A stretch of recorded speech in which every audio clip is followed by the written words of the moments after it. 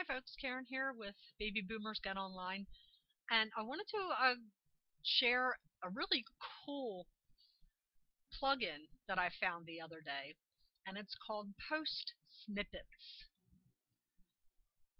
Post Snippets. Now, what this is going to do is say you have a standard blurb or whatever that you put at the end of every post. Maybe it's an article, an author, about the author or whatever. With me, I put an opt-in. This here, I put an opt-in code at the end of every blog post. Now, sometimes the opt-in code has this book with it. Sometimes the opt-in code doesn't have the book. It's just the subscription form. Now, what happens when you have this code, this full code, which is all of this is right here, starting with the return.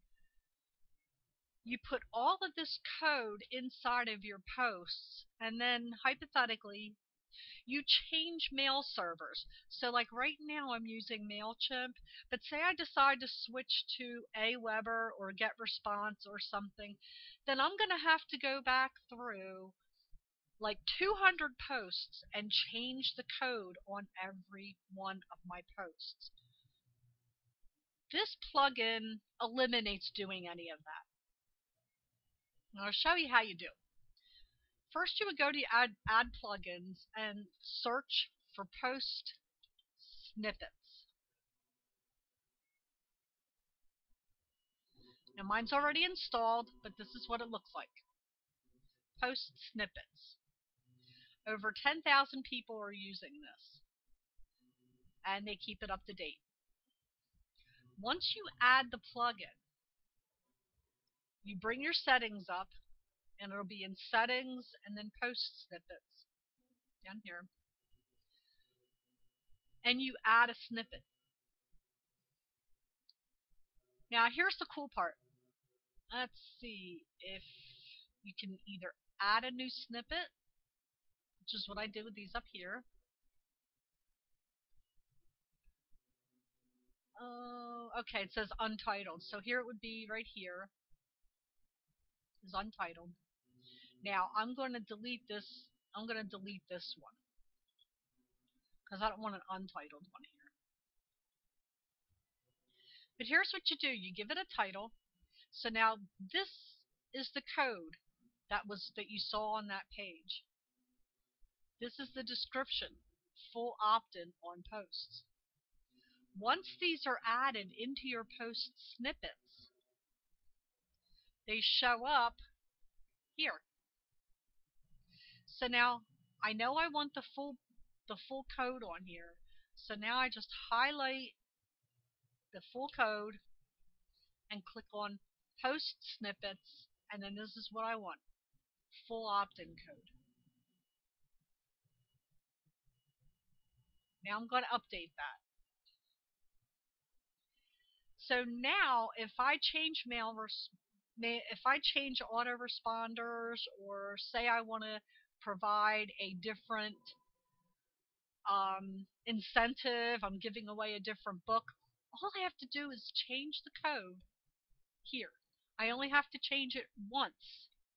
And then on every page where my short code, full opt-in posts, shows up, it's going to be changed automatically.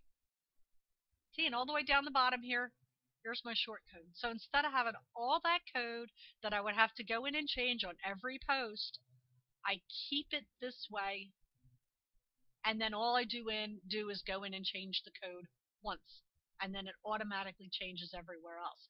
Now what this is similar to and acts like is if you are used to using HTML websites and you used server-side includes, it's the same thing. What you're doing is creating a separate piece of code that will be called into the post using a short code. Now in HTML you would have insert and then the file name and all of that. and that would be the server side includes. This works the same way, exactly the same way. It's just so freaking cool. So now I know that I won't have to go into, oh my gosh, how many posts do I have now? I have 100 and, oh, I have a total of 202 right now. And I'll have more. But now all I have to do is when I write my post, see, say I'm editing this one. All I have to do when I go in is just go to the bottom, click on the post snippets, and add the little code. Okay, so this is something that's going to make your blogging a lot easier, especially if you're using the same thing on every post. Now, as far as I know, this only works on posts.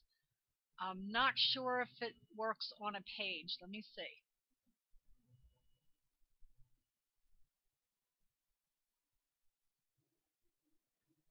Yes, it does. It works on pages too.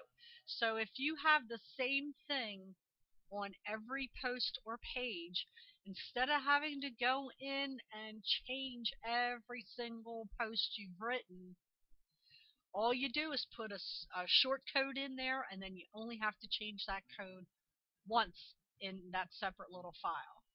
Okay, I hope you all understood everything here, and that's it. And if you're on my blog, subscribe to my blog. If you're on YouTube, subscribe to my channel, and watch for my next blog post. Thanks.